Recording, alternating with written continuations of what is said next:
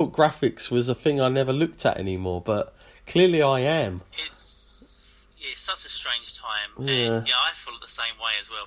I feel like I want my wrestlers to look like the wrestlers, and it's not like I'm being super fussy, because when I used to play, like PS2, I'd be like, that's good enough, Yeah. just like the wrestler. Yeah.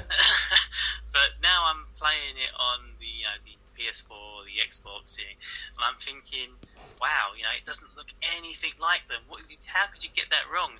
And I think it's just some simple things like the hair. The hair doesn't move right. It looks like spaghetti Oh my hair. god, yeah, I hate that. Like you said, when you was talking about like the rocking chair didn't look right, I was looking at some of the entrances. I saw Sasha's entrance as well, and she's doing the whole thing with her hands, but there's no rings on the hands. I'm like, what are you showing me? You're showing me a hand? It's supposed to have the legit kind of rings across it. There's nothing. I'm like, man, if you can't get simple things, simple details like that any wrestling fan's going to pick up on, then you're clearly not doing your game right. Yeah, and not to mention Lana's comments. Oh, yeah. How did you get that wrong? I mean, apparently even her entrance isn't correct. She doesn't even do half the things she's doing in this entrance. It's just beyond me. Wow. Yeah, no, it's beyond me. Apparently she was wearing a thing that she's never ever worn before as well. I don't know where they're getting all this stuff from. So yeah, I've got to say from my end, I don't think I'll be purchasing this one again.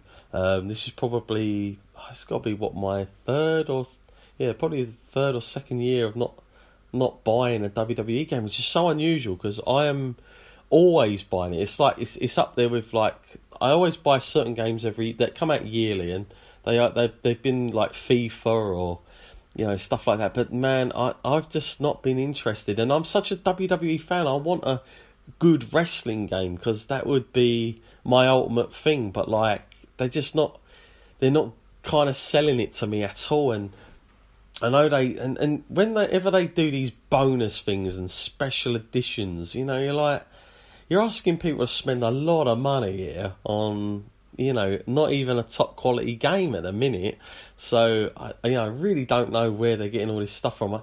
I'm so disappointed in 2K in a way, because 2K makes some great basketball games, and the graphics on that are amazing. The play-by-play, amazing, but yet WWE, terrible.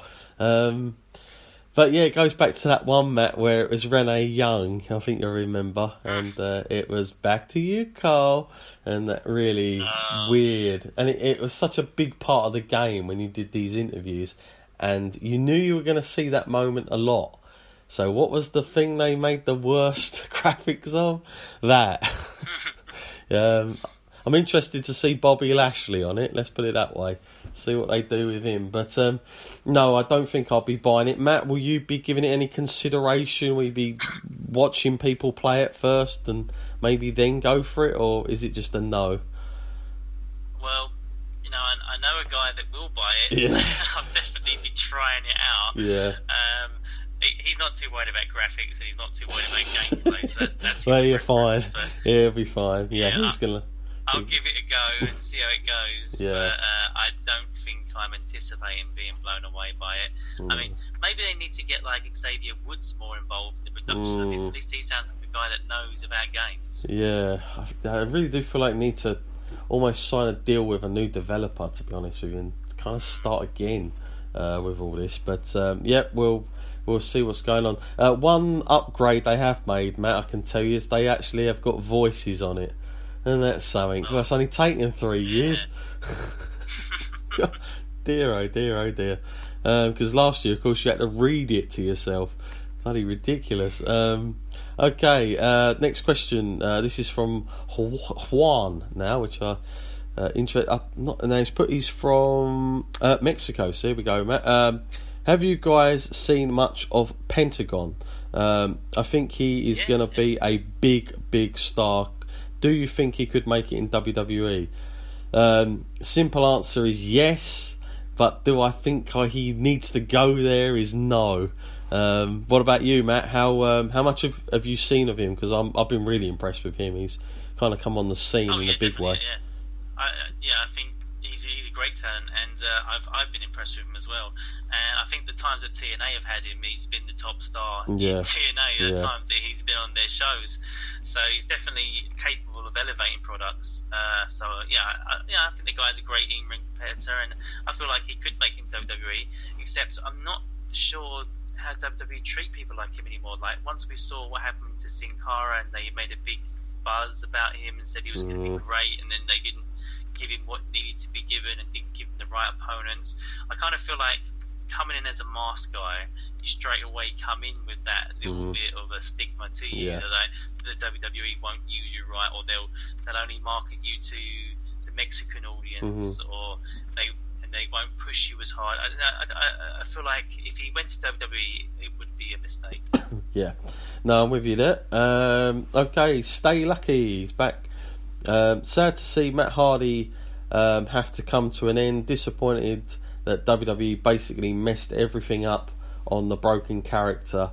Your faults. Yeah, so we haven't spoke about this, but obviously Matt, God dear, it's been a bit of a sad ending, I guess, to all this. But from what we're hearing, Matt, it looks like it's over. But kind of suppose it had to happen. But disappointed, Matt, with the end run that he had in the end, getting to WWE. I mean, it was quite a big thing. They come back as the Hardy Boys, and I just wish they'd have got round to the whole broken thing. But then when we did see it, it wasn't much cop, was it? I mean, it was never as good as, and you never say this that much, but TNA did it better in their case. But it's a shame he didn't go out in TNA, like retire there. I mean, I know everyone wants to get to WWE to get that kind of moment, but he didn't even get that moment. He didn't even get to have that one last great match. In fact, the kind of like promos he was running at the end were pretty terrible. Him and Bray Wyatt.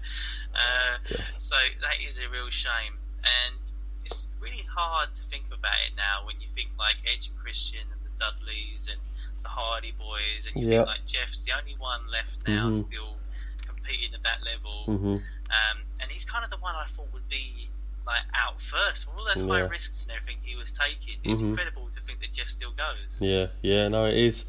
You're right. So bit of a sad ending there on poor old Matt Hardy, but you have to see what happens. I've heard he wants to work backstage, which, you know what, I mean, if you think how creative he was, because I know that he done most of the producing of that character, so he probably has got some stuff to offer there. So I hope WWE don't just sort of ship him out the door, if you know what I mean. But I'm sure if they do, somebody will certainly be picking him up, that's for sure. Okay, interesting name, this one. Going to take last couple of questions here, Matt. AJ Barr, not landing, his name is. Interesting. Who is the best stable? So we've got to rank these now, Matt. So get ready again. Get your thinking hat on. It's on stables. So we've got the Three Birds, Evolution, the NWO, and the Four Horsemen. So I've had a little bit more time to think about this than Max. I saw this one coming. Do you need to know them again, Matt, or have you got so for me, this is a bit. Well, some of them are not that tough. Listen, I'll probably put Evolution at 4, just because they were good, but in a way they were kind of like a second generation Four Horsemen for me. The way they kind of just did so many things the Horsemen had already done, especially with Rick in there, and Triple H was such a mark for that. So Evolution 4 for me. Then the Three Birds, big fan of the Three Birds, but unfortunately I didn't get to see. I didn't live in that moment, which it's hard to say. Followed by, this is a hard one to be honest with you, because when you think of a stable, I suppose the most popular one would be the NWO, but then if I was going to say proper faction, I'd probably go with the Four Horsemen. So I'll go with NWO 2 and the Four Horsemen at number 1. Matt, for you? For me, it's Three Birds at number 4, because like much like you, I didn't live in that generation, and I know Michael Hayes is like a great guy and a great wrestler. They were the first guys to use music. I know that much. Yeah, there's that to it, and they did invent that innovative rule where you can defend the tag team title. Yeah, 3 yeah. guys, you know, that's something Yeah. about that. So that's great. But you know, for me, they're number 4. For number 3, Evolution, because you know, that is like my experience of wrestling. Yeah. You know, like Ric Flair was the guy when I was a little kid, and then you know, like Randy Orton is now like the guy that I've grown up with and seen him all throughout his career. So you know, that's kind of a good memory to have there. And of course, I definitely respect everything the 4 Horsemen have done. So I put them at number 2 because, like, of course, that is the ultimate iconic faction. But you know, I've got to put the NWO at number 1 because you know, just yet again that there was a time when they were the hottest thing going. Like they could do no wrong, and like no matter what they did on Nitro, it sold and it was over. Yeah, and it was. People were just buying into it, and it's the biggest buzz around wrestling that I have like seen at that time. You know, it was just crazy. So for me, being in that moment and actually like just really starting to find my passion for wrestling around that time, you know, that's where I've got to put my allegiance and put it at number 1. Yep, fair enough. I think you know, the reason I went with the Horseman, I think, is because you know, and the Freebirds, people that don't split up every damn second. That's what I liked about it. The fact they never did that. They were a proper group. Nowadays, to be a group, you have to beat each other up at some point in under a year, it seems. But yeah, God bless those old days. Anyway, last question, Yanni. Okay, so he's put, I've been watching wrestling since WrestleMania. Oh, sorry, this year's WrestleMania. As I am a big fan of Ronda Rousey. She is a big inspiration to all female athletes, and I don't always understand why she changes herself on Raw when she's different at home with her husband on Instagram and is different on red carpets. Why? So I don't know if you're a wrestling fan or not, Yanni, but if you've only watched since WrestleMania, I'm kind of got the feeling that you've just followed Ronda into this world, in a strange world. So if you think why, you're probably sitting at home thinking, why is Ronda Rousey doing these things? Why is she coming out in a kilt and all the rest of it?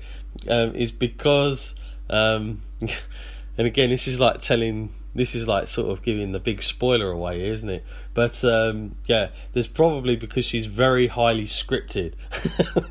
That's the only way I can put it in layman's terms as I can there, really. I can't explain. But yeah, I mean, obviously, it's a shame because if you see Ronda Rousey on the red carpet and she's very confident on that, and she's fine. You know what? She has done a couple of good promos that I've heard. She did like a good one, you know, for Natty about Jim Neidhart. I felt like that was good, and she was confident enough to go out there on her own. But the ones where you blatantly know she is just being scripted is just horrible, and should not be at all done with her. But yes, if you're seeing a big difference, that's probably why. Matt, is anything to add to that? I don't really know what else to say. Yeah, I think you've got that. I mean, we spoke about her a few times tonight, and yeah, she's definitely not the same character she was in the UFC.